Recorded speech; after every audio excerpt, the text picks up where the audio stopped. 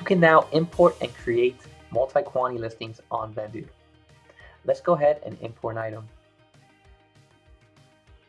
We're going to go ahead and import this jersey from eBay. But first, let's verify that there's multi-quantities of this item.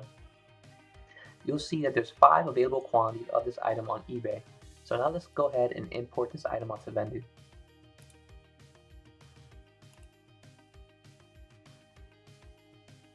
Now that this item has been imported, we can see on our inventory page that Vendoo displays the total quantity of this item. You can proceed to cross-listing this multi-quantity item through Vendoo.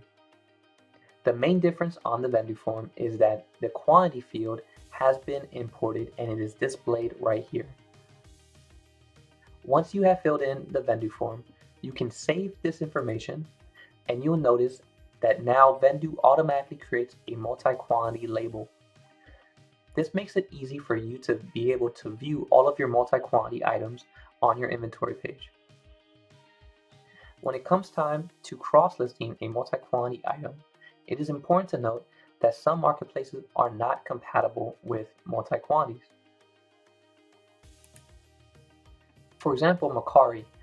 On Mercari, it does not yet support multi-quantity items, therefore we notify you with this message right here. Other marketplaces that are compatible with multi-quantities, you are able to input the total amount of quantities on the field that pertains to that marketplace. And then you can proceed to listing your item just as you normally would. You can also create multi-quantity items directly on Vendoo. You will create an item as you normally would, except this time you will just add in the total number of quantities that you have for this item.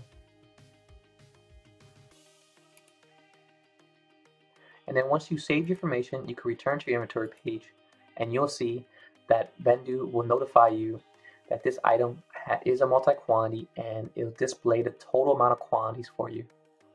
This is how quick and easy you can now import and create multi-quantity items on Vendoo.